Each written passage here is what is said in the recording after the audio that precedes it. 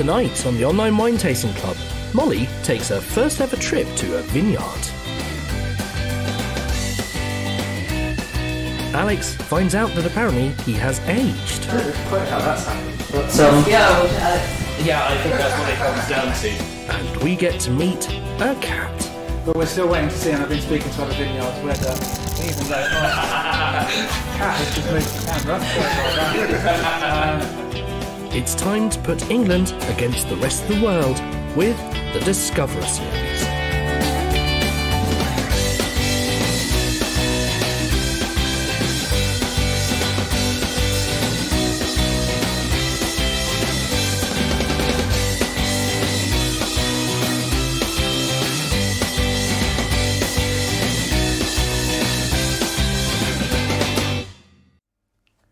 Good evening, a very, very warm welcome to you, and actually a really hot welcome. We're sweltering away in the studio here, but thank you so much for joining us for what we hope is going to be a really fun evening of going through some really cracking English wines. And some other wines. And some other wines. From other places. Indeed. So, no, lots of fun this time. For those of you who know us from the very, very beginning, when we did our pre-launch party, we went to some vineyards. And since then, we have not gone to any vineyards until we got to go to the vineyards again a couple of weeks back to hang out with some winemakers. And you know, we've had a lot of fun with a lot of great winemakers, but there's nothing quite the same as getting into the vineyard and talking to the people and being there, and cats ruining your shots and videos and things like that. But that's a little bit neither here nor there at the moment. So what we're going to do today is we're going to do 3 flights of wines side by side by side. So we've got some rosés first, then a couple of whites. He's got no rosés. This is why we have 2 glasses. Look at that, 2 wines, 2 glasses. Legend. This is why I need him on these tastings. It's the intellectual, provenance that I bring to it all. But I've always said, like, we yell and we shout about English wine. Oh, it's English wine, it's English wine, support English wine, it's got to be English wine. But I really feel that English wine needs to get rid of this little crux that it has. You know, everyone goes, oh, this is pretty good for an English wine. This isn't too bad for an English wine, or I'm really surprised this is delicious because it's an English wine. Yeah. And we know that there are some big challenges that English wines face. One is that while it's growing really fast, we still don't make very much of it. And if you've tried to buy a house in the part of England where it's good to make wine, you'll know that the land is quite expensive. So it's a small volume, it's an expensive product. So what we're going to try to find out, I've got to try to convince Mr. Around the World wines are so much better. His sommelier here, Mr. World's educated. Not so much better. Not so much better. And I've really got into my English wines recently. But what I thought was we'd put the wines up against some of what I thought was a fair competition counterpart from around the world. So for the rosés, we've got and let's get some in the glass. Let's get wine number 1 and wine number 2 in the glass. So wine number 1 is going to be our Io Itico Rosé from Greece. And for those of you who've been with us for a while, we at some point we did one of Gaia's wines. We did their Santorini Assertico, which was lovely. Yeah. So nearly caused a family feud as well. Nearly caused a family feud. And then we've got the rosé from Balfour. I actually went there what day did I go there? Wednesday. Yeah, I think it was about last Wednesday. I popped down there on my way down to Heath. I got a couple of days out. Went down to the seaside. Lovely.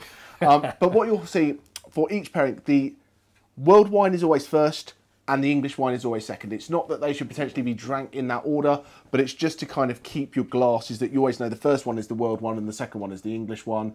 The world ones we're going to talk a little bit more about in the studio, and the English ones because we've been able to get out and about. We've got some video-y bits and pieces. So as we go through, we're going to vote. Which is your favourite?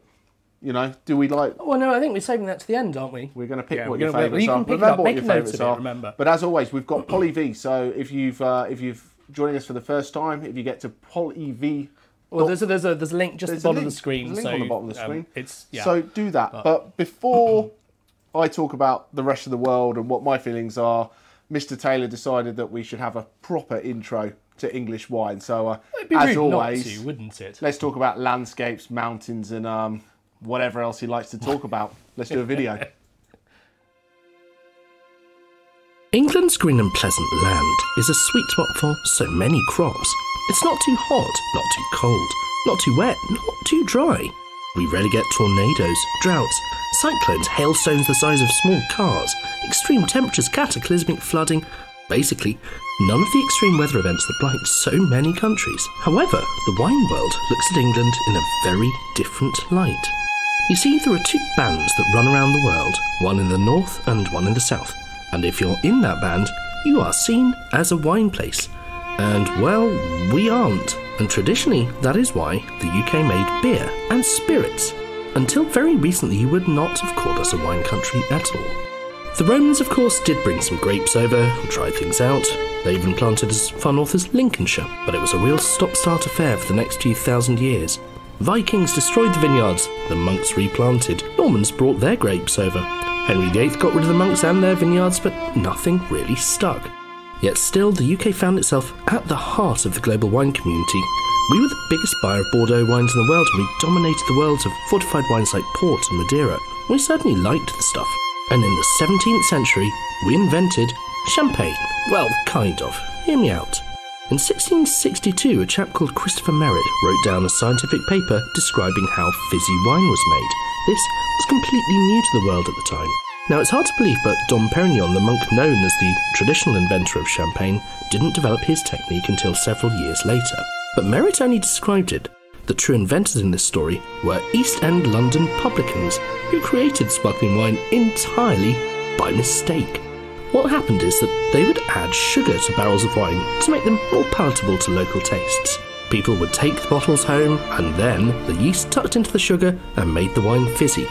But it was already well known that wine which continued to ferment in bottle would produce this gas, and that would pressurise the bottles because, well, the bottles would explode. However, an astonishingly strange coincidence occurred. You see, the French burnt wood to melt their glass and to make the bottles, while the English preferred to use their wood for making boats to fight the French, so instead made their glass by burning coal. That burns hotter and makes stronger glass, which didn't explode. Instead, you got delicious fizzy wine inside. Now that is all well and good, but our climate was still not even close to warm enough to make really good wine. The hotter you get, the more ripe and sweeter flavours grapes get. And England is not particularly hot. Enter global warming. This has had a dramatic effect on the English wine industry. Many of our summers now are as warm as Champagne and even Burgundy used to be just a few decades ago, and they can make wine. We've also got serious about winemaking, setting up high-tech wineries, labs, and training a whole new generation of winemakers with formal degrees. The results have been astonishing.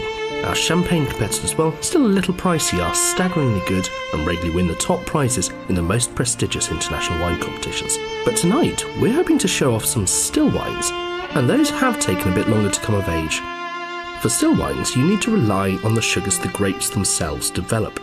And in a country that's cold, that's a huge risk. Back in the 1950s, Germans were doing a lot of research into creating grapes that were optimised for ripening in cooler conditions and to resisting diseases like mildew that come along when things are a bit damp.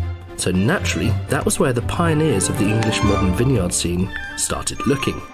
Ray Brock was arguably the founding father of the modern English wine industry. He imported more than 600 different types of grapes and planted them in Oxted, close to the North Downs, just to see what worked.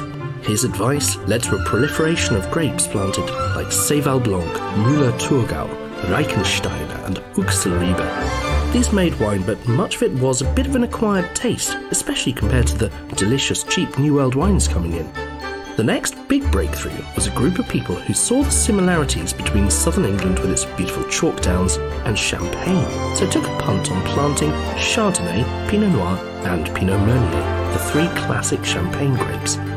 Nye Timber planted these grapes in 1988, and their winemaker Sherry Spriggs was recently the very first woman and the first person from outside Champagne to become International Sparkling Winemaker of the Year. Planting those grapes was a huge gamble. Conventional wisdom says they would not get ripe enough, but this was a gamble that paid off handsomely. Seeing the success on the international stage of brands like Nye Timber, Ridgeview, Chapel Down and Hambledon, the industry has accelerated like crazy. And while still small, the area of vineyards has pretty much tripled since the year 2000. We now make Champagne method wine, Prosecco method wine, white, rosé, red, orange, fortified, natural, organic, biodynamic, dessert, and even ice wines. It's hard to think of something we don't make. And there are now nearly 900 vineyards in the UK, covering around 3,500 hectares. Most of these are in the southeast of the country, as you'd expect, with the real hotspots being Hampshire, Sussex and Kent. But a huge number are now in East Anglia, with this region being seen as perhaps the most exciting area for making still wines. It can be a bit easy to get carried away by the success. It is still immensely expensive here and very marginal in many years. Last year we were hit by vicious late frosts, which meant we made far less wine. And this year, it has been an incredibly cold start to the year. However, the new scientific approach to winemaking has meant we're able to ride these out and still make sensational wines even when it gets tough. This year alone, there are 130 award-winning wines from England at the International Wine Challenge, and for such a young industry that is literally battling against the elements, that is an incredible achievement. Welcome back. I hope that gave you a bit of a background as to, it's a short but also long history. It's really weird that you can date it as far back as the Romans, and some people are arguing that it was actually before the Romans that winemaking was taking place here. But it's really only in that sort of late 1990s period that we've had all this success that has been really, really amazing to see. And the growth has been absolutely incredible. 900 vineyards.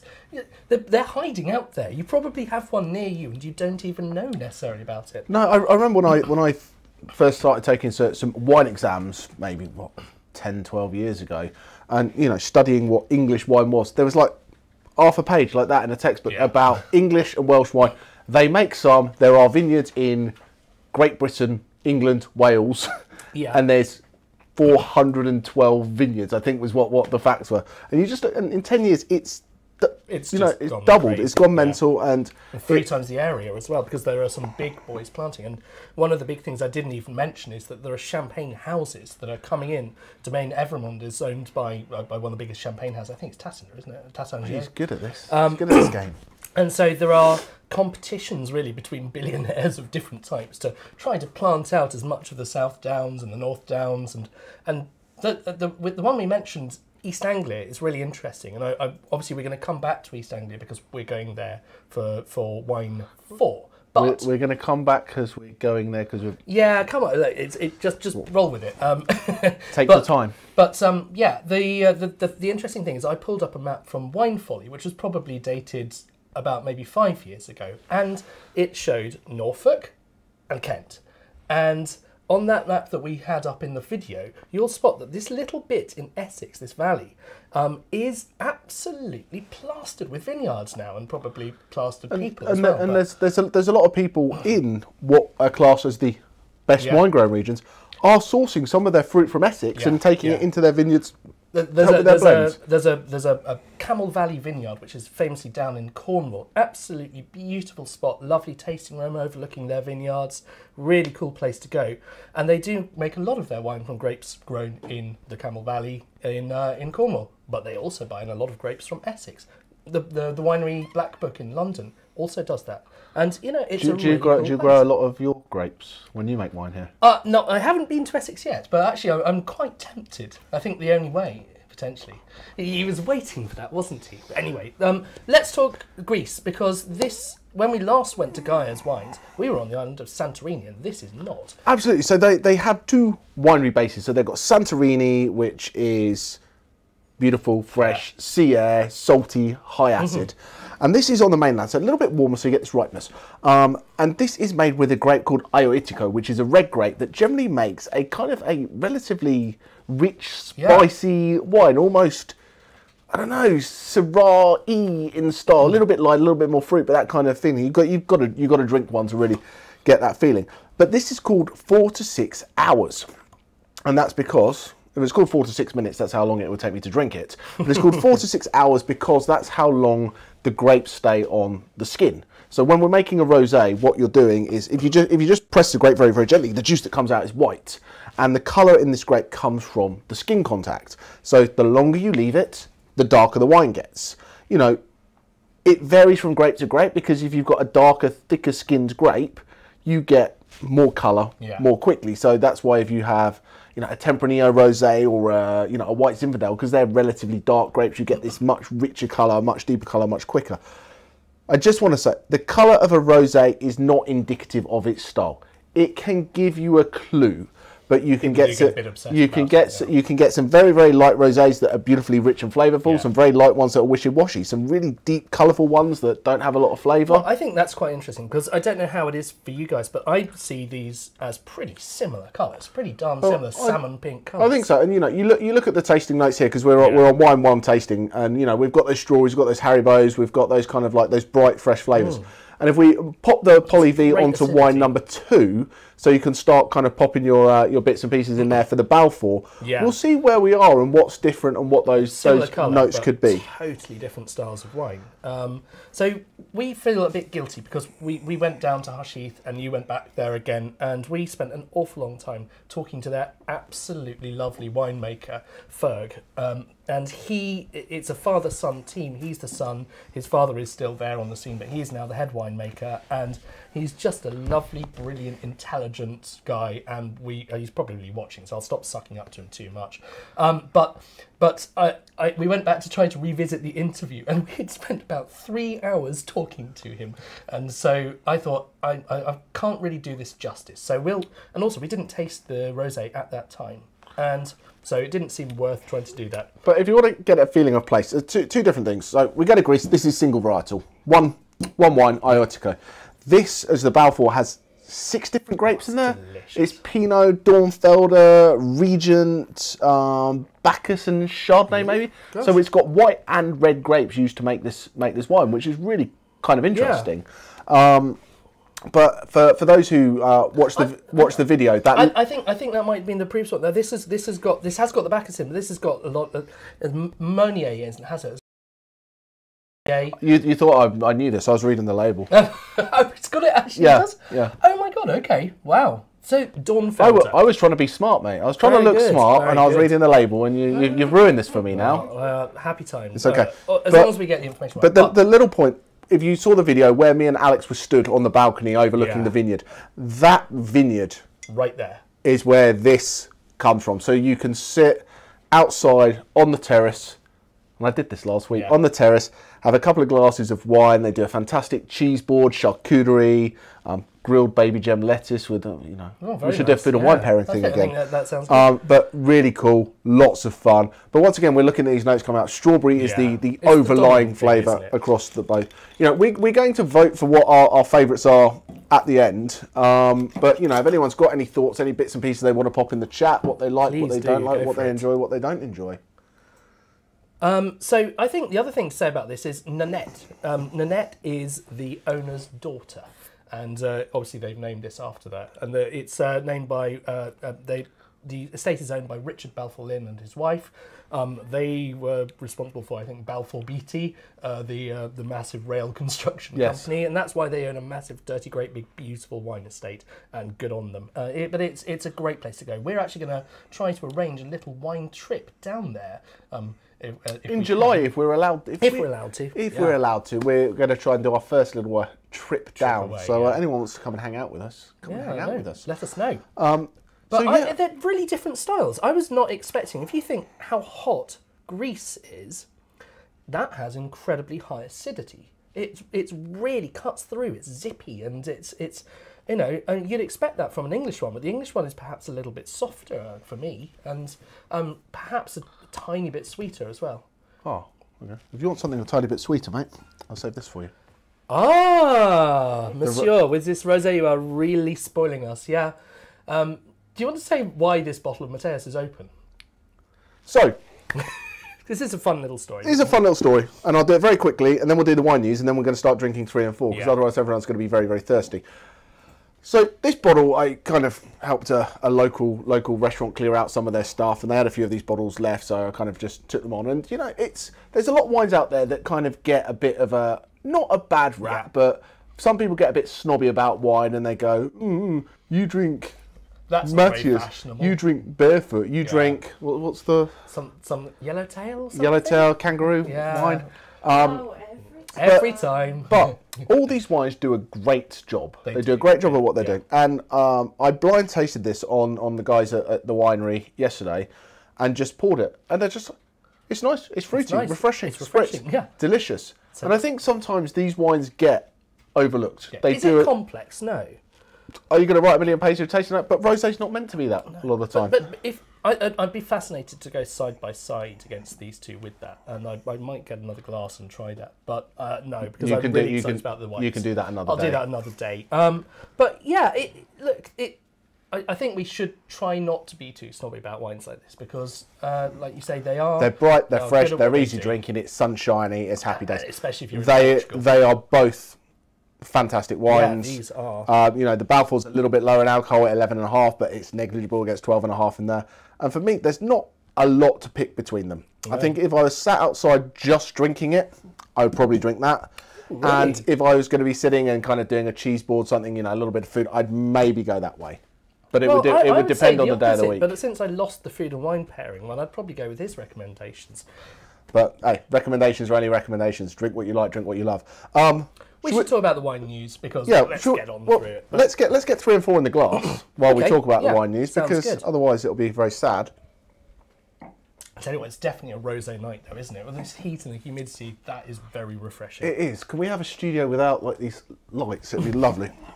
Lovely. Watching lights and studios do tend to go quite well together.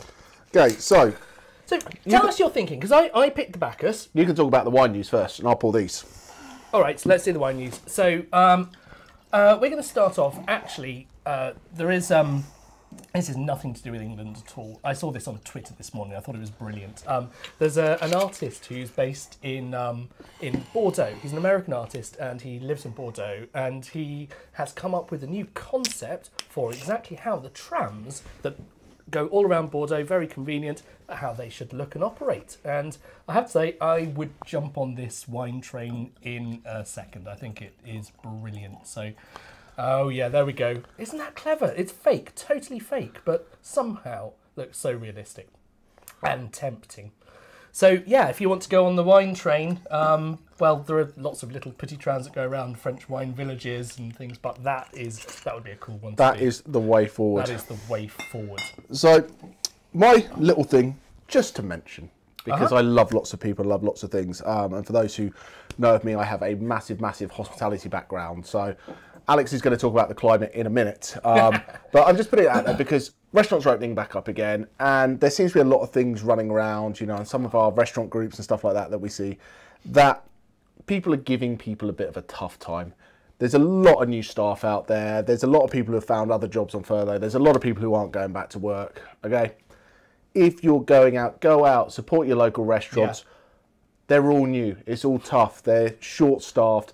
There's lots of wonderful, wonderful people. So get out, support those. Yeah. And be understand because with reduced numbers in the restaurant, funny enough, they can't afford as many staff to pay. So it does mean service might be a little bit slow. But anyway, order a whole bottle of wine instead of a glass, and then you have plenty more time before you need to order something else. Exactly. Top tip. Top tip there. Anyway, so back to your real wine news. So we're coming back to England, and I don't know if you have noticed, but it has been a bit cold recently this year, and until today. We now have a graph showing, and there's a few interesting things. I don't like to go into graphs and geeky stuff on the discoverers level, but basically this is a graph showing how much heat the plants are getting. And if you look around, you'll see a lot of trees that are still looking really bare. The leaves haven't come out, and the vines are massively feeling the same. So the best year that we had in English wine was generally seen as 2018, and that got all of that, lots and lots of heat, beautiful, hot summer. 2020, almost as good, except for one big thing. And that was that the vines got hammered by frosts back in sort of about May, April last year. And that meant while the wines that are coming out this year are superb, absolutely brilliant. And that is proper right on where Burgundy was a few years ago. But this year, we are a long, long way behind. And on that 2020, they did not make as much. They probably, I'm hearing estimates from different producers of between a third as much wine, a half as much wine if they were lucky. Yeah, most people are 50 to 60% down, aren't they? 50 to 60% down. It's not good. So this year, we dodged the frosts, which was good. That smashed up France, Spain, Italy, really crazy. We dodged that because the vines were still in their protective winter state. But there's also the balance that a lot of people, because they didn't know what happened, people who source grapes from other places didn't source them, and therefore there still might be not loads of wine. There wasn't anything to source. But you take, for example, you know, the Bacchus that we're going to taste today. If you love it, buy it quickly from us, because we've got 20 bottles left. Yeah, that's it. That was all we were allowed to buy.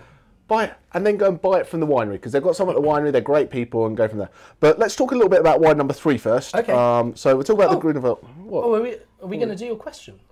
Oh, my question. We'll talk about wine number 3. Okay, then I'll do the question, and then we'll go from there. Veltliner. I should read. Veltliner. I should read the running order, really, shouldn't I? And then I'd know what I was meant to be talking about. I just get excited. Oh, that's good. Yeah, good like a. I haven't tried this one before. Okay. So anyway, so this is by Rabl, and we're in Champenoise in Austria. So the reason between these two wines going together is, you know, England makes a lot of Chardonnay, and I think that's still great that everybody goes. Yeah. But I think Bacchus is the grape that we can take as our own and hang our hat on. There's not really very many other places in the world making Bacchus. No, ironically, it was developed in Germany, but it's actually now too hot in Germany to grow it properly. So I thought, well, if we're going to have a Bacchus, let's try and find another place in the world that has a similar-ish style, but has a grape that's very much their own. And once again, Gai'a Wines, yes, we see some in California, yes, we see some in Australia, but when you say Gai'a Wines, there's really one country that you talk about, and that's Austria. So we thought we'd take two places that are relatively cool, have this savoury note about them, and just see who could beat the other one. Best of your own backyard kind of tasting. This is a massively unfair fight in many ways, because Rabl have been around for quite a while, and Austrian winemaking has been around for quite a while. So this is a tough challenge. And Rabl may or may not have. Rabl may or may not have won the International Wine and Spirits Challenge White Winemaker of the Year 2019. So there's a lot of white wines out there. What year is this? 2019. So. Okay, so a tough battle. However, in the other corner, we have Ben, who is an absolute legend. He gave up a career in IT just a few years back, went off and started studying at Plumpton College, which is the place with the wavy roof that you saw in the video, the intro video. That's where also I learnt to study wine as well. And he did the research. Bacchus has been around for a long time, but people didn't know what to do with it, really. They just didn't care. Well, while we're tasting that, should we pop the Poly V up for... Yeah. Or does it go to my question first? Are we out of order? No, let me see. Oh, yeah. It's Jamie's question. It's Jamie's question. Okay, so we'll do my question very quickly. You can get answering that, and then you can start getting your tasting notes in for the Gruner. So, we have got to some vineyards, finally. So we've driven around. We've been to Kent and back. We've been up to Norfolk and back. We're heading to Sussex. Tomorrow. Tomorrow. So we're heading out tomorrow. So what we would, while we're not able to travel, but we can travel a little bit now. For all these things that we've travelled, how many wine bottles of petrol do you think we've used in our travels? That is actually how we might fill the car. That's how we need a bit of spare, who knows. So how many wine bottles of petrol did we use in our travels? So chuck your answers in there and go from there. We'll get that in and go, and then we'll move on to our Poly V tasting notes for that. We will absolutely. Indeed. Let's know if it's not working, because this is the first time we've tried to use this particular one, so... He's going in to put his answers in. He's cheating. I'm going to have a look, see what it is. But yeah, I think that's an absolutely delicious wine. We'll get on to the tasting notes. But Gai'a Wines, am I right? Is that the one where we should be tasting and all notes like this are subjective? Are we supposed to be... Oh yeah, we got 11 results. Fantastic. Are we supposed to be detecting white pepper, or is that the other one that I always get confused? So Gai'a Wines is a great white wine for having that slight savoury note. So Gai'a Wines, there's two things that can help you detect you've got a Gai'a Wines in the glass. Well, three things. Number one is you've got a bottle that's got Gai'a Wines on it, so that makes it very easy to know. Yep. But if for some reason you don't have that and you're playing blind tasting games and the likes of that, you'll get almost this waxy mouthfeel. It's got this Yeah. richness, maximum, without it being oaky, without it being leesy, none of those kind of things. So it's not that vanilla-y thing. It's just got this kind of like coating feel about it, like wax beans. I get that. I do get that. And then on the very back end, you have this very slight white pepper, this almost like savoury thing. And this is why Grüne Veltliner is a really good pairing thing for greens, asparagus, salads, which are notoriously hard things to pair. You can almost do this with a salad with a bit of a vinaigrette because it's got this waxiness about it and it's got this little spice. And vinegar usually kills most wines. If you try and pair a wine with anything with vinegar in, you've got big problems. So if you get vinegar in a wine, it's pretty horrific, basically, because it's a fault. You know, it's because then it becomes what happens to the alcohol. vinegar. Exactly. But you mentioned asparagus, and asparagus, obviously, there are different kinds of asparagus. The white asparagus, which is so very popular across on the continent, and I'd say that pairs beautifully. But our green asparagus is just a little bit more herbaceous, and for me, Bacchus goes better with that. Oh, sorry, I didn't realise this was a food and wine pairing competition, and today's mystery ingredient was asparagus. Pick your own colour. I'm about to produce it, and but yeah, perhaps we should go and listen to what the winemaker had to say rather than us whittering on about that. I don't know. We didn't practice that bit. We made sure the question came up, but We'll find it out. Let's find out. We'll come back to it. We'll get to it. So let's get onto our tasting notes for the Grüne, so you can fill them in. We are here with Ben, who is the winemaker at Flint Vineyards, and we're going to have a taste of some of his delicious wine today. And the first one that we're going to try is Bacchus from 2019. Ben, you did a lot of the research into Bacchus when you were doing your Master of Science, and can you tell us what does it take to really bring the best out of this grape? Well, I think Bacchus is an interesting grape variety. The research that we did enabled us to find out that it's more similar to Riesling that we previously thought. A lot of people who were making Bacchus previously thought it was akin to Sauvignon Blanc. So we kind of thought, well, how can we make our Bacchus, you know, in that style? And you can do things like with skin contact and different yeast strains and fermentation temperatures and stuff, just to try and bring out different characters. So it's kind of interesting. So yeah, we do some of our Bacchus with a view to making it kind of more of that sort of aromatic Riesling sort of thing, bring out some of that side of it, and some of it we do in a more reductive style to maybe bring out some of the grassier sides. And we end up normally with about 7 or 8 sort of component wines that we then blend. So the idea is just to try and get all the best bits in there. Yeah, create lots of different styles and then give you some options at the blending table. That's right, and it's been a bit of a sort of a search, bit of a quest to try and find the recipe. What do you think? I think it's delicious. It's bright, it's fresh, and it's unique. It's its own grape, and I think Bacchus is, when we talk about English vineyards and English growing, Bacchus is the one thing that we treat out. There's a lot of people talk, Chardonnay. Yeah. But I think that's because that's safe, because people know that from everywhere else around the world. Bacchus is something that we do very, very well in this country. Lots of different styles. Obviously, I've been coming here for a few years now, and I think that 2019 is the best that you've done so far. And everyone talks about 2018 being this landmark year for English wine because it was so hot. But was that necessarily what Bacchus wanted?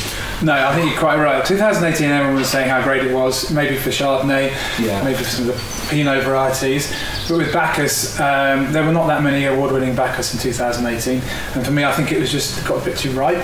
So when Bacchus gets ripe, it can get a little bit too many of those nice tropical things which then you can edge into slightly reductive, sweaty sort of things. And so we don't want that to happen. And I think 2018 wasn't a great year for Bacchus. Bacchus doesn't want to be sort of overripe. You've got to have that. You've got to have a bit of that underripe, sort of pithy kind of character coming through as well. Fantastic. So, 19 seemed to work really well. I don't know, the acidity balance was better in 19.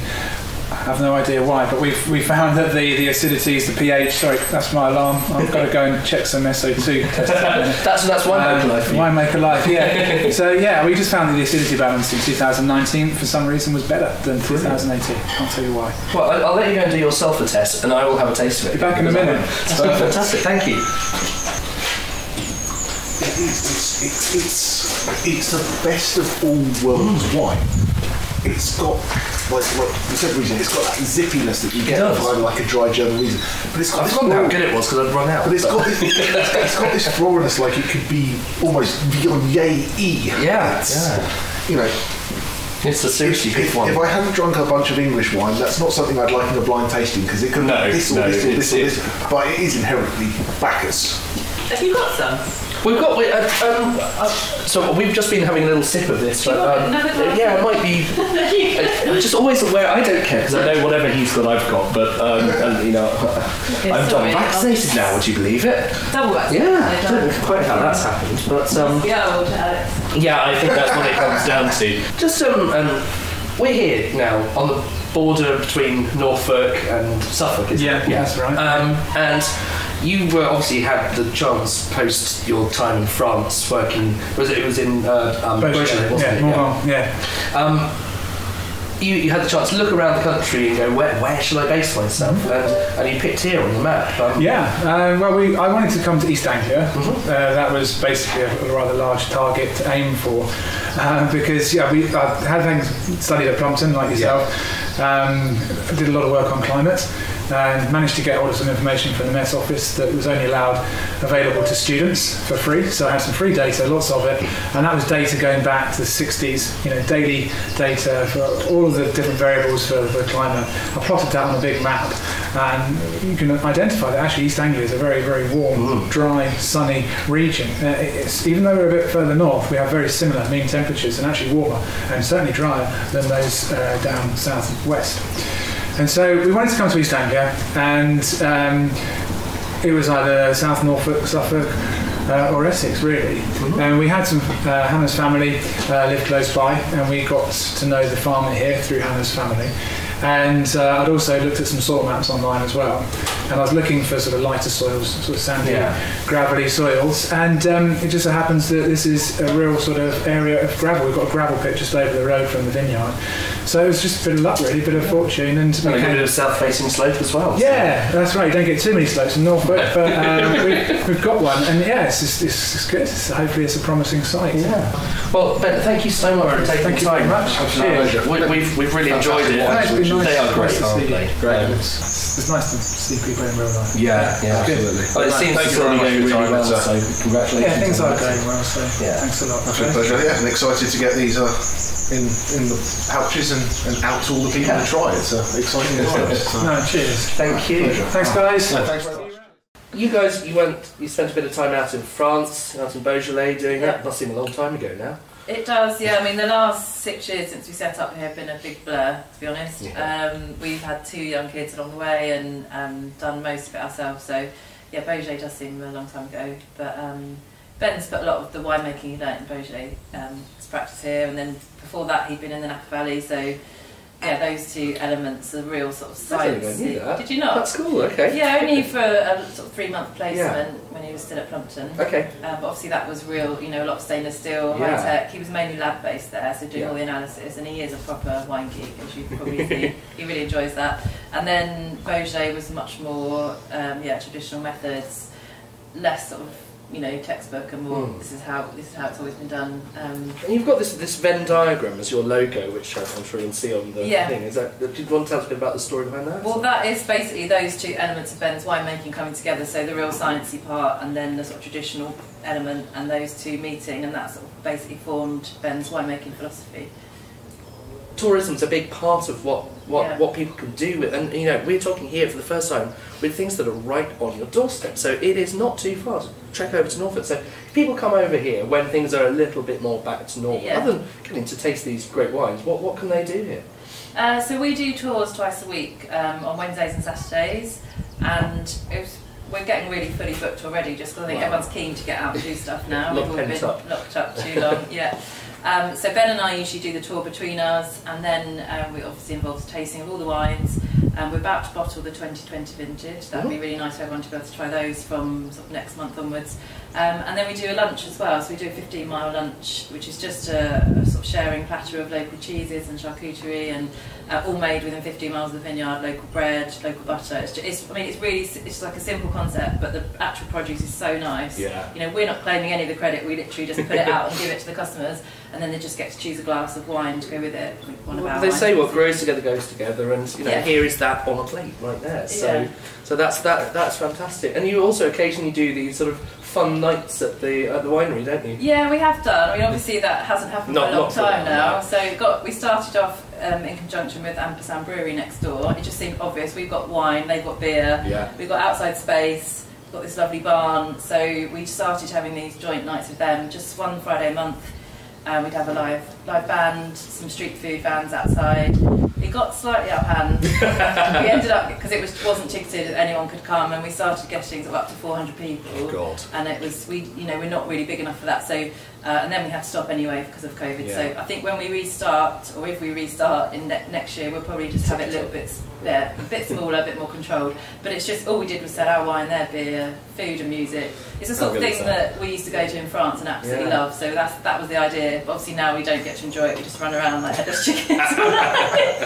Well, Ben gets to enjoy it up on the stage. Yeah, Ben gets to enjoy it when his band plays. Yeah. Hannah, thank you so much. It's been a pleasure talking to you, and we really appreciate you showing us around. And yeah, a great place. Come down to Flint Vineyard. Thank you.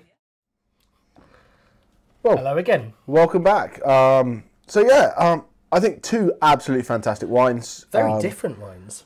Very for different. all of the commonalities, but yeah, it's it's the line that they sit in that same kind of style, slightly aromatic, bright acidity, great freshness. But we had some really good tasting notes and about the comments about the differences as well. Really good tasting notes. I think definitely more savoury on the Gruner, definitely more tropical on the Bacchus. With that sort of what's quite interesting, we should say this, which is that when we tasted this on its own, and by this things, is the Bacchus. We weren't in Austria. I'll be there soon. So many completely different things came across. But now after tasting the Gruner, you get a very different impression. And that's how fragile our taste buds are. And it's part of the reason why you get all these professional tasters spit out and try to get as little in their mouth as possible, because it absolutely changes the perception of the next wine that comes. Absolutely. I pick my favourite wines as to who gives me a hat, though. Branding. Genius. Happy days. It is a good hat. Yeah. It's a very they're good lovely hat. people. Who doesn't? It's a really nice Who doesn't place. love a good hat? Go and visit them. Go and get a good hat and then bring me some wine. Yeah. So there was a couple of questions in the chat. One about the Gruner and did it have any oak in it? So absolutely no oak in here. It's all stainless steel. It's temperature controlled. But where you get that richness is from the grape. It has that little bit of waxy, it has that texture, and it has that little savouriness. So it has that richness on the palate that you generally don't expect from a grape that hasn't gone through some level of winemaker intervention, if that makes sense. But absolutely no oak in there. But it's amazing that it has this richness about it without having any oak. Oak imparted on it. You get that from some other wines around the world, don't you? That sort of that fuller body that you'd normally get, a little bit of that's coming from the oak barrel that it sits in, and it's just part of it's from the contact time with the skin, and part of it is you get these little weird ones like Semillon in Hunter Valley. Hunter Valley that ages, and when it's 5-10 years old, it tastes like it's been left in an oak tree. It's crazy, absolutely crazy. There's no oak at all anywhere near it. So there's some weird chemistry that can go on behind that. But So the other question we had was, in Mr. Taylor's video, he said we make amphora wines, we make red wines, white wine, fortified wine, these wines, and we make ice wine. But if I go to Germany, it's got to be minus 10 degrees and I've got to pick it by hand. And Germany, I think, was it last year, didn't make any ice wine at all because it didn't get cold enough. And you're saying we're warm now, so how are we making ice wine in the UK? The extremities of temperature are obviously a lot wider in Germany, aren't they? The summers are, shockingly hot when you've spent a summer in Germany. To someone who has, who hasn't been there, you might be really surprised at how everyone's flocks to the lakes and tries to sort of, get outside as much as they possibly can. We are that more moderate country, so we don't get the extremities of temperature. However, there is Eiswein, spelt E-I-S-W-E-I-N. And that is the German. protected term. That is German for ice wine. However, what is not protected is the generic term ice wine. So what goes on when you make a wine that is an ice wine? You are basically trying to freeze the grapes so much that none of the water comes out of it. All that comes out is this sickly sweet syrup with the flavours in it. And that means that each grape gives you about a milliliter of liquid. You need huge amounts of grapes. It is hideously, hideously expensive because you need so many grapes. They've got to be hand harvested in the middle of the night, -10 degrees, and it can't be done every year. However, ice wine, spelt ICE space wine. Oh, like a wine of ice. You can use a freezer. Now, does that have the purity of concept? No, it doesn't. But actually, it can do something quite cool. But does it freeze the grapes to at least -10 degrees? It does. It freezes the grapes to -10 degrees, and then they go in the press. And you don't have to do it in the middle of the night? No, you need a big freezer, but... well, it depends how much ice wine you want to make. There's a winemaker called Zoe Driver? Oh, I've gone completely mad. But Zoe, anyway, You're the winemaker. She was a couple of years before me on the Masters programme at Plumpton, and she did this at Hattingley Valley, and we'll be tasting that wine on the Adventurers series and seeing if a freezer can do as good a job as a German winter. And, you know, who knows? I think it's a cool wine, and it's great that we can make an ice wine, if not an ice wine. So... Oh, as long as you do that, you can call it what it's like being in America. We're making a Rhone-style wine. Champagne, Style. grandfathered in terms. And, Exactly. Yeah. But yeah, I think when we looked at the tasting notes that came up, you know, we definitely saw those more mineral-driven tasting notes with I'll have a bit more of that. with wine number 3. Sorry, do you want some? No, I've got to. We've got Red City next. That's fine. That's fine. He gets excited, doesn't he? He gets excited. Another question. Caroline's got questions. Chaps, there's a Yorkshire vineyard somewhere, isn't there? There is. Cheryl wants to know because she lives up north. Up north. There's one in Rydale. There's the Rydale Vineyards. I can't remember the guy's name. I met him on a course. And apparently Holmfirth Vineyard? Holmfirth. I got as far as Flint. Well, that Carlton Towers, the Oh, one that was in the Towers, previous with thing, the posh Carlton Towers are just south of Selby. Oh, the guys who with the mansion that just put an acre out the back of their house. Yeah, an acre and a bit, and so there are vineyards in Yorkshire. What I'd recommend is that if you look on your app store of choice, there is Sorry, app store of choice. yeah, whichever We're not on the BBC, Googly mate. or whatever it is. You'll find an app called Wine Cellar Door. So Wine Cellar Door. Tap that in and it gives you a map. Every vineyard in the country gives you all the links, shows them all on the map. It's beautiful. It's great, great little app. So check that out and yeah, have a look. There are others in Yorkshire. There's some in walled gardens as well. Those are cool. And also, in the interests of our 4 great nations, Yes. we have to acknowledge that it's also Welsh Wine Week. It is Welsh Wine Week. Now, I snuck in a secret little reference to that because I actually don't know of any fortified wines being made in England, so that was a bit naughty of me. But the 1581, which is a port-style wine, again, I think it's made from Rondo, Dornfelder, those kind of style of grapes, but fortified with brandy, great brandy. That's made in Wales, and there are some fantastic Montgomery vineyards in Wales. No, absolutely. Really good. Was it not? I've got to work. I say last summer, no one did anything last summer. So the summer before, I went round, did a little Welsh vineyard tour, and went to Tintern Abbey. They've got a vineyard there, which is really quite nice. And then Lanark is really well put together. So delicious wines, you know, they're kind of there's things that they're better at and things they're not so good at. You go there and you drink them. And it's lovely to go and drink them, but they're still a little bit expensive. Yeah. Great to sit in the vineyard and drink or whatever. Would it become my new house wine at 22 quid a bottle? No. Probably not. But absolutely fantastic. And I think, you know, Welsh wine, they're making some really, really cool stuff. But, you know, if you take it as a separate nation, it's so much smaller than even what English wine is. So the economy of scale is tiny. So it's going to be very, very tough for them to be in what we class as a very competitive price point. Yeah. They're just not. It's going to be... But it's Welsh Wine Week. Go out, like we said. Go out. Check it out. Try Try your... I'd say if you wanted to pick 2 to go and try Montgomery Vineyards, they do a great Solaris. And there's White Castle Vineyards, which do this 1581, the fortified wine, a really cool wine. You think port, it's really hot, right down in the southern Europe. It's a hot place, and you wouldn't expect that to come from Wales. And it's not the same, but it's still a cool wine, and so it's really, really fun. No, and I think that's the same with anything. We can make these blanket statements, or we can make these very kind of like quick judgments about, if we go, oh, here's some, Welsh wine or Scotch wine or Estonian wine or whatever it is. Oh, I don't know. And open it up, drink it, try it. If you love it, it's great. If you don't, get another bottle.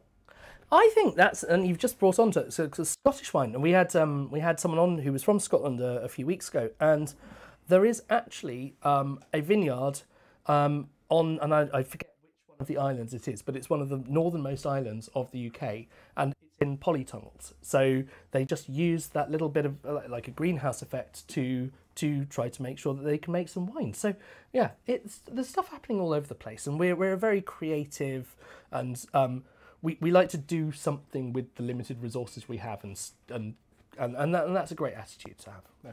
Try new stuff. If it's cool, send us an email and say we should do more Welsh wines. We should do this because we're lucky. We get to taste a lot of wines, but we don't get to taste all the wines. No. So if you're somewhere and you've got a local vineyard, taste it, try it, and if you think it's great and everybody on this club must have it, put them in touch with us. It'd be fun to do that. Maybe we should do the equivalent of a reader's choice tasting. Yeah. That'd be cool. I like that. I like that. So the nose of the Gruner, going back to that, I get a massively honeyed taste. Sense of that, and it's a really, and I think it goes into that waxiness again. That's that same group of chemicals, but it is elderflower, and I think someone picked out that elderflower, but it's almost tasting it now next to that Gruner. It's almost as strong as elderflower culture. Anyone who can't see, Alex, well, everyone, only me and Alex can see. Actually, someone picked up the elderflower, and Caroline behind the screen like, I did. Oh. I did. I got elderflower. So Caroline for the win behind the scenes. She'll come out here and do the tasting notes next time. Well done, diploma. Cheers, diploma. Cheers, diploma. Cheers, okay, diploma. Right. Let's move things on a bit. But I'd love to know what you guys think. I wish I could see the chat. It's a little bit small for me right here. We're looking at a different platform which will let us pick comments and pop them up on the screen. But I can see peach. Oh, that's interesting. So we're definitely getting into that. There's lime there, I can see. Gooseberry, definitely lots of people, and elderflower. And it's that gooseberry character that made people think that Bacchus was like Sauvignon Blanc. And Nettles. I'm really getting nettles. John, or the actual Herbie thing? Sorry, yeah. But whatever it is, isn't that such an English flavour? I remember my grandfather used to make elderflower wine, and I don't think he made nettle wine, but I think other people do make nettle wine. Make wine out of anything. Elderflowers, elderberries, nettles, whatever. So a great Polish lady who was making a beetroot wine and had the perfect example of secondary fermentation in bottle, because when she went to open it, it exploded all over the ceiling of her kitchen, coated the entire kitchen in beetroot wine. And if you've ever put a beetroot near anything, you will know that that kitchen will probably have had to be demolished. Or just painted beetroot. Yeah, or painted beetroot, yeah. Just accept your fate, yeah. That is your but yeah. Colour scheme. I can't wait to see what you guys think. I found the more I drank of the Flint one, actually the better it got, and the more it's a bit more subtle. The more I drank, the better it got. No, okay. There is a certain quality of drink that saying will go for. I will give you that. I have the same with Special Brew, mate. Yeah, indeed. Buckfast tonic wine. But that waxiness that coated your tongue with that hid a few of the flavours, and the flavours that hit us, passion fruit and things like that, which were really clear as crystal when you just tried it on your own. So, fascinating wines, lovely people. Rabl family, great as well. Austria, cool country for making wine. I hope that was quite an interesting little demonstration for you. So. Should we do some reds? Let's do some reds. Wine opener. It's right there. Oh yes, it is. Okay. There we go. Thanks. That was the second glass of Rabl, wasn't it? Oh. So what are we doing next? I'm guessing one of them's going to be English. Indeed. So we're going back down to Kent. This, for those who weren't there on our very first tasting, Kent's where I grew up. I spent most of my years living in Sevenoaks, and that's just south of the North Downs. And the North Downs is this whole seam of chalk. You've got the North Downs, the South Downs, these seams of chalk that come through under the English Channel and link France and England together. And it's just an absolutely beautiful, beautiful, beautiful place. They call it the Garden of England for a good reason, is that many things grow incredibly well there. And hops grow well there. And what we've heard from some winemakers in New Zealand was that where hops grow, grapes grow. And so it's a really, really fun thing. But we are giving this wine a bit of a tough go as well. We're putting up against Chile. And we did Chile a few weeks ago with Lee, who brought out a guitar. And that really, really does Pinot Noir bloody well. So I kind of apologise to the lovely people at Simpsons, because this is going to be tough. Tough, but not tough. But interesting. I think the because line is, where does wine better than Burgundy? In 2020, we had the same conditions as Burgundy. Yeah. I can't work out if Caroline's waving or trying to fan herself desperately. Fair enough. Waving at us. Things were cool. No, she doesn't. No, she doesn't. So you're going to tell us a bit about Literal. Is this literally the best wine? Oh, come on. You knew it was coming, didn't That's you? even worse than your shirt. Yep, true. And that's saying something. But anyway, so I think what we need to discuss with these two wines very quickly before I tell a little bit more about the Ventolera is it's not about one being better than the other. These are two distinct styles of Pinot Noir, and I think this shows you how cool Pinot Noir can be and how where it grows it can be vastly, vastly different. And there's some people who are going to go, wine 5 is delicious and I don't like 6. There's going to be 6 is just my style and wine 5 is not for me. Hopefully everyone goes, oh, they've both got their points and I like both of them. Great. Yeah, yeah. But Chile really is about, you know, these big heavy red wines, Carmenere, Cabernet Sauvignon, Cabernet Franc, those kind of things. Caroline's going to play with the camera, like the cat. Fantastic. We're suffering from the fact that now it gets light later in the evenings. The light levels change throughout our broadcast. So there we go. Little behind the scenes details that nobody needed to know, but that's fine. Back to me. Yeah? You can see us again now. Excellent. Hopefully for who? Well. So oh, you can see the shirt much brighter now. Fantastic. Great, fantastic. But yeah, so Chile makes a lot of these big, heavy styles. But there's this little pocket called the Leda Valley, which is in the north and going over to the coast, where it's cool enough to make Pinot Noir. Pinot Noir needs a certain set of things to grow well. It needs the length of growing season, but it needs to be cool because it ripens very, very quickly. It's thin-skinned. It can burst. It ripens unevenly. You're thin-skinned. Wow. Sorry.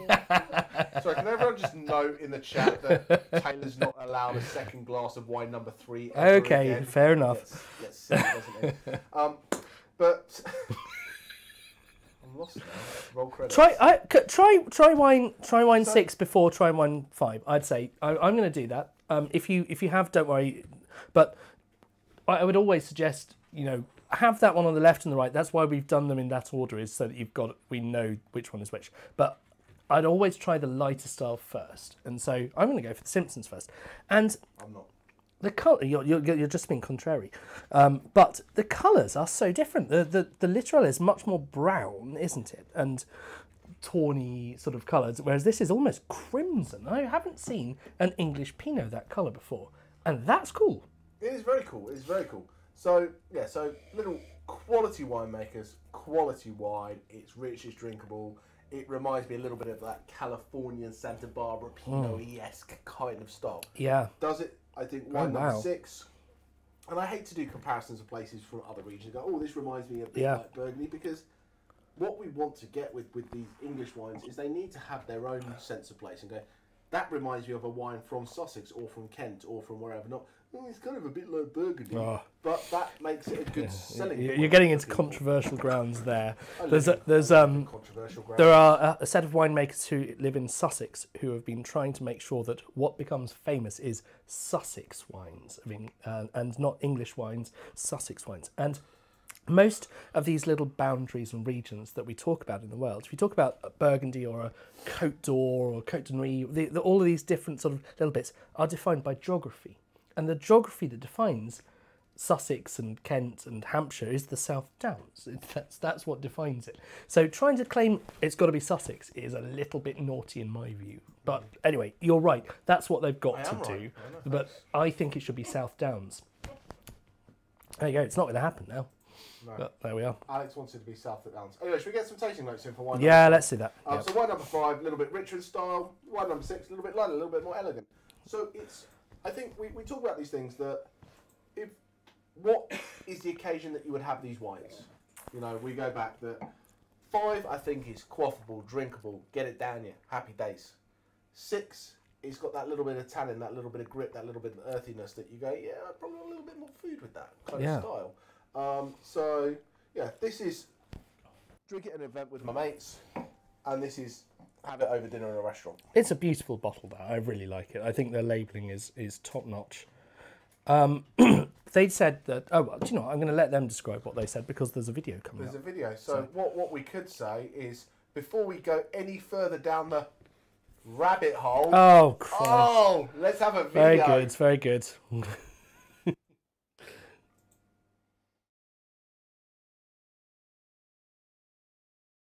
Thanks for coming down to Simpsons Wine Estate. So I was just going to give you a bit of an introduction and a bit of a history. So Charles and Ruth Simpson Charles used to be in pharmaceuticals, Ruth used to be in humanitarian non-government organisations. And like a lot of us, they got the wine bug and decided they want to get involved in a wine project, make wine. Like quite a few of us, they tried some English sparkling wine, fine English sparkling wine, and enjoyed it and saw the potential there.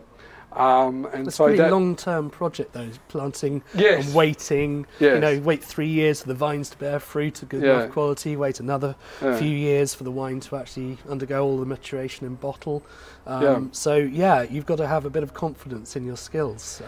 So they built on their experience from the south of France, but they realised very early on if they were going to do a sparkling wine project here in the UK, England with its marginal climate, that the site selection was critical if you're going to plant a vineyard. So it's best, you need to be in the right region to start with, and then within that region to find the right site. So they, in about 2010-11, started searching, doing their research on where best to plant. So their research led them to East Kent. They saw that it had higher levels of sunshine and warmth than other parts of the UK. Plus, it also has some really good, goodly amount of chalk soils, and it's the same chalk scene that comes from Champagne and parts of Burgundy. There is debate whether it starts here and ends up in Champagne or vice versa, but we won't go into that now. Depends which side of the channel you start on. Exactly right. Exactly right. So they really thought East Kent had the potential to provide some really significant high quality sites. So having decided that, they spent a year or so looking around, and they found 2 sites here either side of the village of Barham. One which is now a Roman Road vineyard, which we'll go and visit in a second, and the other one our Railway Hill vineyard on the other side of the village. The whole project was supposed to be purely about producing sparkling wine. So in their minds they were just going, they weren't probably excited or as excited or enamoured with the English still wines. They thought that there would be a struggle. But so though planting for sparkling wine, they stuck to the 3 classic varieties. They always wanted to plant Chardonnay, Pinot Noir and Pinot Meunier. And within that, they also decided to plant not only sparkling wine clones, suitable for sparkling wine, but to add depth and complexity to the sparkling wines, they planted Burgundy clones of all 3 varieties, a mixture of Burgundy clones. So there a lot of thought went into the planting vineyard. Cool, sounds fantastic. Well, Sounds thank good. you so much for the introduction. Making red wine in England is difficult. Making good red wine in England is very difficult. And so Charles and Ruth, having said that I'm going to concentrate on making sparkling wine and then made some still white wines, decided, because of the harvest of 2018, where there was an abundance of grapes, really good flavours and ripeness, so that encouraged them to make, firstly, a range of rosé and still white wines. But a patch of our Railway Hill vineyard, first crop, as can happen with first crop sometimes with vines, they don't produce much, so there's a small crop so they can get some intensity in the fruit. And it was felt tasting there was an opportunity to make a red wine, a Pinot Noir dry red. So having decided that, they thought about, right, well, normally with a red you do a whole bunch fermentation. They were concerned that the stalks might not be ripe enough, so you get that sort of green stalkiness character if you ferment with the stalks. So they needed a crusher de stemmer, and the winery wasn't set up for making red wine, so they decided to truck from their estate, French estate, Domaine Sainte-Rose, the crusher de stemmer 1,000 miles up here to crush de stem the Pinot Noir. And having done that and happy with the way the wines turned out, they've kept the crusher de stemmer here, and Domaine Sainte-Rose have got a new one. We think, again, varietal, you get that lovely strawberry cherry fruit. And as always with Pinot Noir, colour is not always the indicator of flavour. Unlike other red wines, as you know, generally the deeper the colour, the more flavour and richness you get. Pinot Noir, you can have a light coloured one that has plenty of flavour and a dark coloured one that has no flavour whatsoever. So bright colour, not a deep colour, but it's a colour that you can see across the room, really very bright and lovely. And then there's just this lovely strawberry and cherry fruit with a bit of spice. And a bit of oak. This got aged for a while in oak as well.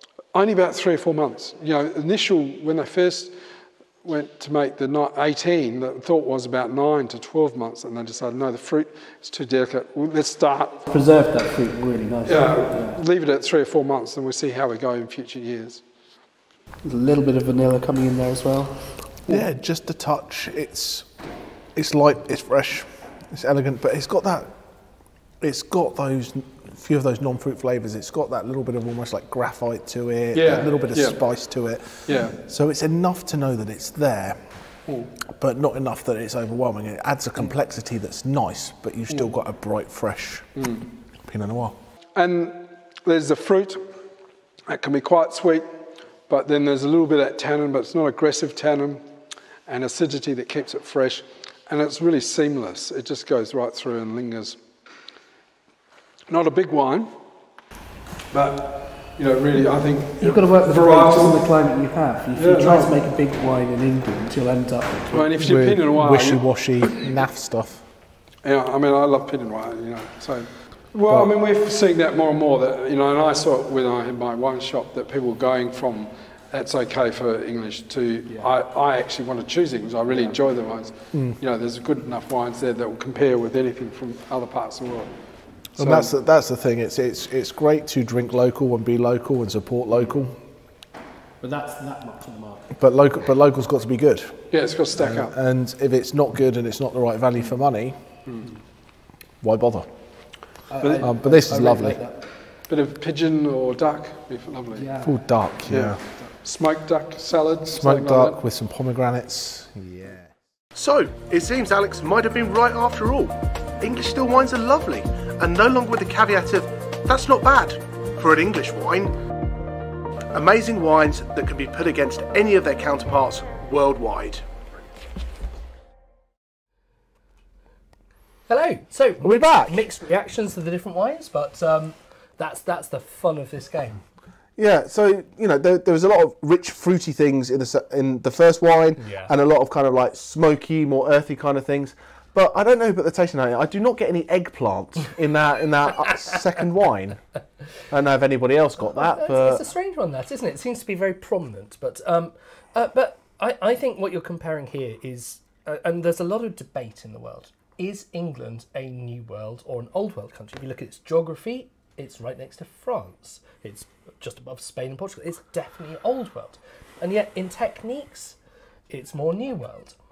And yet Old World's learning New World techniques. The Chileans and the Argentinians are learning from the French and vice versa. So it's a bit of a mixed bag. Does that mean it's a bit of a millennial, really? It's certainly it's a truly global country to make wine. And I think what's really interesting is that so you heard the story now. You've heard that the Simpsons, they fell in love with wine and they bought this French wine estate and they moved down there and they're living the dream. It's brilliant. You can find their wines in Naked and in Waitrose as well. Some of their ones that they do, which are just for the supermarkets and just for the big chains. And the wines that they do in southern France has obviously taught them that they're Francophiles. They love things French. And what they've created is an English Burgundy style wine there. And to me, that is that earthiness that you get with a lot of Burgundy. Without a doubt. And I think it comes down to what we're comparing wines against. Because wine number 5 is so rich and so fruity and so jammy and so cherry and so bold that the delicate fruit nuances in wine number 6 maybe get a little bit lost straight after. So if you've not drunk all of wine 6 and you're not going to bed anytime soon, maybe leave a little bit on the side, come back to it in half an hour when you've had a bit of a cleansed palate and try it again. See what you think. So the people who were saying there was a little bit of smokiness or burnt nature to it, that's what you get a lot of people calling reductive. Now, it doesn't matter what that means, but basically, the Simpsons, what they're trying to do is preserve the most fragile flavours. And so what they do, just like Flint actually, they are the only 2 wineries in the country to have a press which presses the grapes under nitrogen. Now, nitrogen is what we use to repack the wines because it stops the oxygen attacking and killing those subtle flavours. But it can lead, and I think Ben said this as well, it can lead to some slightly sort of sweatier flavours coming through for a while until the oxygen reacts with them. Yeah. And then the oxygen reacts with them and it blows off. Flavours. It blows off, it's just gone. And you're left with something that is still subtle and delicious. The Chilean one is really good. It's a lovely wine and they are clearly in a absolute sort of microcosm of perfection for growing Pinot Noir there. Oh, absolutely. So, cool wine. Absolutely. But I think it's not up to us, it's your tasting. It's up to you. So I think where we're at now is I'm going to give the answer for the quiz because that's gone through. So, how many wine bottles of petrol should we have used? And it's kind of not really. It comes down to how many miles per gallon your car will do. Now, Caroline claims that her dirty, great big BMW 4x4 will do 35 miles a gallon. Oh no, 35 gallons to the mile. Oh, that's the one. That's way what around. She meant. I see. Yeah. It's a hybrid. It's or she drinks 35 gallons for each mile, and that's why she only lives a mile away. But we did cheat. Someone guessed it. Well, no one guessed it. No one guessed the actual answer, but someone did pop it in the chat. Yeah, it was an electric car. It was electric. Yeah. The answer was 1 because I had to drive my car to Alex's house to get a lift down. But if it had been a 35 miles a gallon car, it would have been 125 bottles of petrol, wine bottles of petrol. And actually, that is quite a thought of the day. And while we're on environmental topics, we have been doing some sums because. Well, we've got to be editing videos, we want to do anything else, frankly. And what we did was we worked out, because there's lots of people now doing these glass bottle things, and we've been using the industry standard figure of that pouches and things save 10 times the carbon dioxide output that you do if you're using glass bottles. But actually, it turns out that when you're using these small samples, and there are other companies doing small glass bottle samples, and they're still really good, don't get me wrong. Lovely wines, lovely technique, but 14 times the carbon. 14 times carbon. And it's a vast amount of carbon dioxide that's just responsible, you're responsible for just by buying one of these packs. So we're really pleased with that. And the other thing we're pleased with is we're making big progress on the recyclability of the pouches themselves. So that's exciting news. Absolutely. But enough geeky techie stuff. Yeah. Let's find out what you liked. Oh yeah. Who won what? Who the winner is. So wines of the night. So it's going to be your favourite rosé, your favourite white, your favourite red, and then your wine of We the haven't night. done a wine of the night. Have we not done a wine of the Well, night? so pop your wine of the night in the chat. Sorry, I didn't do that. He didn't do that. So no wine of the night. No. Alex doesn't care what your wine of the night was because he wants it to be wine number 6, and now he's disappointed. Actually, Caroline, what's your wine of the night while people are doing these things? Number 4. Number 4, okay, that's so my wine of the night as well. it's my hat of the night. Yeah. I'm torn. I'm very, very torn. I think I don't want to be a sheep. I don't want to be a sheep. No. I don't want to be a sheep. But it is an excellent wine. I think my wine of the night is probably wine number 5. If there was something I was going to have a bottle of and drink. Really? Okay. I love 5 as well. 5's good. It's an excellent wine. And the polls are coming through. People are getting their answers in. Well, can I just say the wines that I'm going to be buying after this tasting are wines number 4 and wines number 5. So you said you're going to be buying after this tasting, or I can see your screen that you actually bought it mid-tasting during a video. So just so you know, there are now 6 bottles fewer. Yeah. So we're down to 14 bottles of Bacchus because Caroline got a little bit excited. So get in there. Dive in. But what we are going to do, we should probably put the prices up in a moment. Yeah, we'll wait for the results. We'll wait for the results. That is, we'll get the price up. But what we are going to do for everybody, and not Caroline because she's already bought them, is because we've changed around, we've moved some pack sizes about a bit, and we've kind of done some bits. We're still not quite sure we've got it right. We're trying to get this right for you. But any wines that you liked either tonight or at any point that you've ever tasted with us, there's a 10% discount code that you can use that runs through till the 20th. Should we talk about what's coming next while we wait for these polls to come in? Because we do have the other English tasting, and that's going to be great fun. So we are doing, it's English Wine Week at the end of the month, starting on the 19th, and on the 19th we are doing our Adventurous Series tasting, which is our English Wine Week tasting. All English wines. Yeah. Some of the same wineries, but none of the same wines. Myself and Alex, we're heading down south tomorrow to go and see a couple of other people. I'm not going to tell. 3 completely new wineries we're featuring that we've I'm not going to tell you who we're going to go and see. But there's rosé, there's cool red, stories. there's ice wine, there's organic wines. There's organic wines, and there's all cool stuff. I would say there's hobbit houses. There's hobbit houses. And the line is, we could say it's what we feel is the best England has to offer, but that's really not fair. It's subjective. Because it's subjective, and there are so many great people out there. So we have gone to wineries to try and build a cool tasting, to give a range of styles, things that we do classically well, things that are a little bit different, things that are unique, things that are fun, and generally where we've got to meet cool people who are so uberly passionate about what they're doing, because that's what it's truly all about. If the wine is great, that's really important, but we want to hang out with cool people. We don't want to drive 2 hours and be bored. We want to hang out with cool people and drink cool wine with them. So now, talking of cool people... Hi. Not you. Oh. No, we often like to feature a little musical segment at the end of this. And nobody needs to know yet. No one needs to know that yet, but it's not me. I told Alex not to sing, and it was hard. It was hard. So how are we doing with the polls? Have we got... Good. I don't know. Just move it on to the next slide. Next slide. Oh, no. That means nothing to me. Oh, great. Okay. Go again. I will have a look.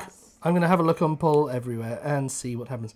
I wish we didn't have these little things. It would be lovely. But it turns out that employing people who are experts in video content and online stuff is a little bit beyond our budget. So it ends up being the 3 of us who do everything. Yeah, pretty much. And we've got obviously some wonderful team behind the scenes who do customer service and making things, packing things. Which any final questions in the chat? Yeah, do we have final? Is there anywhere you'd like to know that you want to know?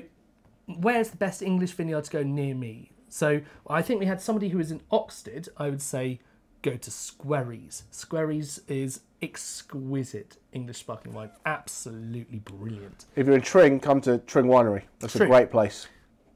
Marlow. The Chilterns do great stuff. We talked a lot about Kent and Essex and Norfolk. The Chilterns, Harrow and Hope. Harrow and Hope, Digby's down that way. Really cool stuff. Loads of stuff happening around. And if there's any winemakers on here that we've missed, we love you all dearly. There's just too many to mention. We love you all. Okay, Deborah is saying Uh-huh. Olney. Bolney, a cool place to go. Really cool place. And lovely people. Sam Lintner, one of the most supportive people of us from the beginning stages, and we love her. She's new. I think she's now the chairman of Wine GB as well. So great family. Bolney makes some great stuff. And if you ever get down there, they've got a gin place on site called Foxhole, where they take the skins from the Bolney grapes and they use that and turn that into gin. So really cool. So there's a Foxhole. It's a great base gin. Okay, there's loads of questions coming in now. Fantastic.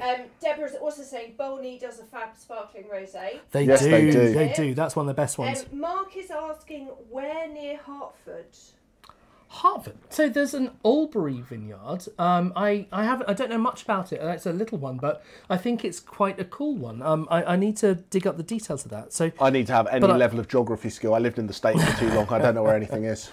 I'm going to look. Winery, apparently. The Chiltern Valley Winery and Brewery. They do beer as well. And we've got, that's a cool place. And Chiltern Valleys. We've obviously got Dawes Hill over at Radnage. Make some phenomenal sparkling, and they do for things that you could do. They do a champagne style cider, which is really quite cool. Oh, that's lovely. It's really so they do some stuff. Wineries that are doing other cool things, and we're just picking it up at the winery here. This is Hush Heath. They make cider. They make lager, they make IPA, so cool stuff. Wow! We got the results. Can I see the results? Can I just say before you... Yeah. Heath lager, anyone local to Tring... We've got it on tap. It's on tap. We've got it on tap. Yeah. So you can come and have... Wow, you've got to be quick because Alex has it on tap as well. So who would like to know? The rosé winner by a tiny margin. 46 to 54. 46-54, that's Brexit level. That is Brexit. It was England. It's Hush Heath. Well done, Ferg. That's brilliant. 1-0 to the England. Oh, that sounds like a Euro score. Now, the favourite red, also actually closer than you might expect from the comments. Much closer than you'd expect from the comments.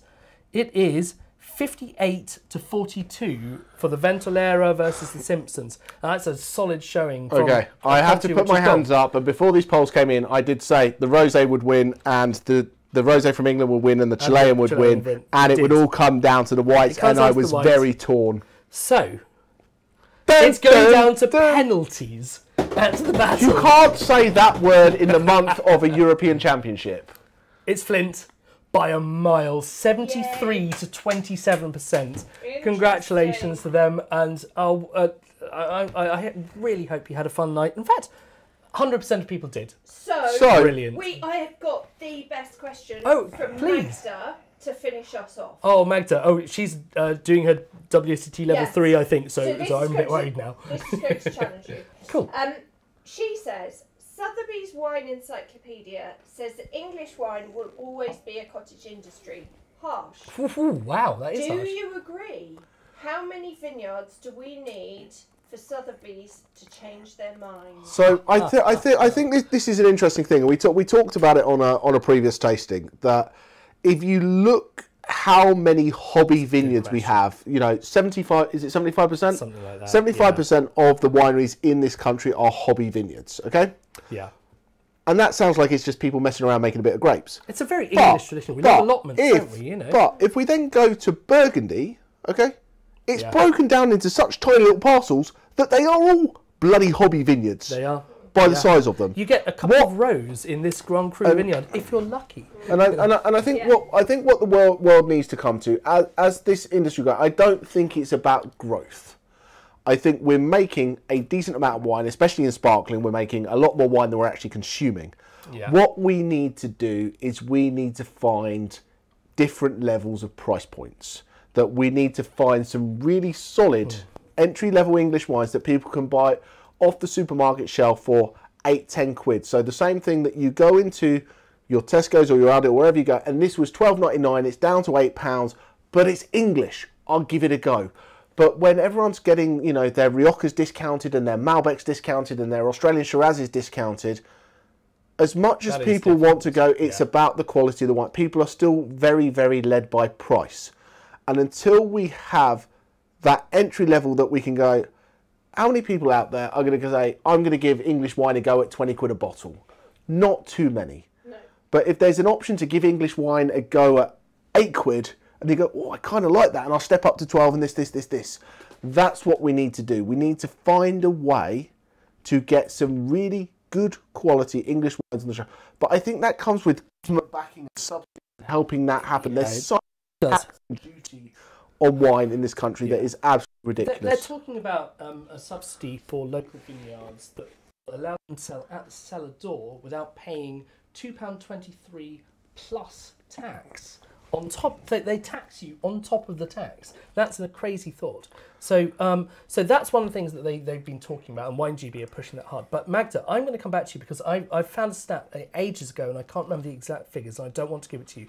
But it was about the amount of land in England that would be perfect for growing grapes on, that was currently had grapes on it, and that is a minuscule fraction. So it's not so much about the number of vineyards, but it's about that area and the number of grapes that come in. But we have to grow sales at the same rate as we grow supply, or we'll end up doing what New Zealand did and having that crash of pricing. And suddenly your English sparkling wine is going to be 10 quid a bottle, and it costs more than that. And I think it also sits that, you know, we've always been a hub of the international wine trade in this country. We've got to export. But you go into a restaurant here, and we're very, very lucky going into a restaurant because we get to drink wine from all around the world, the best place in the world. If you go into a town in Spain or France or Italy, you know, you walk into a wine shop, it is 90%, if not more, of that country, and even outside that country, local, region. And then there's a little bit over in the corner that's wines of wherever else. It used to be nothing. It's changing fast, but it's still nothing, basically. Yeah. So it is. It's getting it in front of people. And I think what's exciting about being able to do a tasting like this is there might be wines in here that we go, oh, I didn't like that. I wouldn't have that. I wouldn't, you know, at that price, I wouldn't have bought it. And, you know, maybe there's some wines you've had tonight that you go, still at that price, I wouldn't have bought it. But at least you've got a feeling of that's the quality that you can get from England for that price. And I think being able to do tastings, and when we can get out and about, get out to vineyards, go and taste it, get to a tasting and try the wines. If you love it, support it. If you don't love it, drink something else. Yeah. But we should probably put the prices up because I'm talking about prices. Should. Yeah. So the prices are coming up now. Fantastic. Coming up now, but there's a little code at the bottom, so if you jump on the website, you can obviously get your 10% off on top of everything else. And I hope you do, because these guys have had a tough old year. They rely so much on that cellar door trade, which is where they make their money. They have had a tough old year, but, you know, also they've given us their time of day to come down and talk and walk around the vineyard, so we've been able to give you good content and a great show. So, you know, if you love it, get it from us. But hey, if you like the Simpsons style, or you like the Flint style, or you like the Balfour style, get onto their websites, have a look at what they're doing, and go and see them. So and the Simpsons stuff, their don't say you know us. They'll double all the prices. Their prime stuff, their sparklings are absolutely classic, champagne style, but with a twist, like that zing. And they have a slide in the winery. You can go up to the tasting room and then come down in a tube slide into the winery. It's brilliant. Caroline, more questions? Boys, just a little point as well. If people really like to style tonight, if they email in and say, I really like this style, can you recommend more like it? We can do that, to us. We're right here.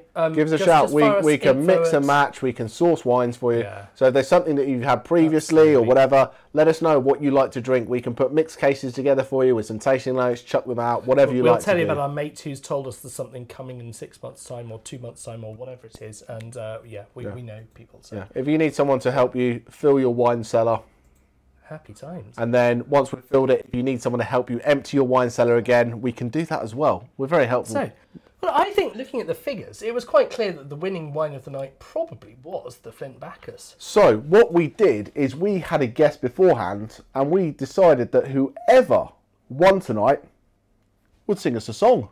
Indeed. So before we go there, next month, so we've got Premium England at the end of the month, so get in. There's still some options to do that. If you've got friends who you think would have loved tonight, we've got a few sets left, so if they want to dive in, they can buy that and catch up. There's an email coming with all the links to do Caroline's going to email you all, so you know what's going on. If Cherry's not got in touch with you, your subscription, because we're changing things around, shout us it. We're trying to get that, but there's only 3 of us plus Cherry. We love you all dearly.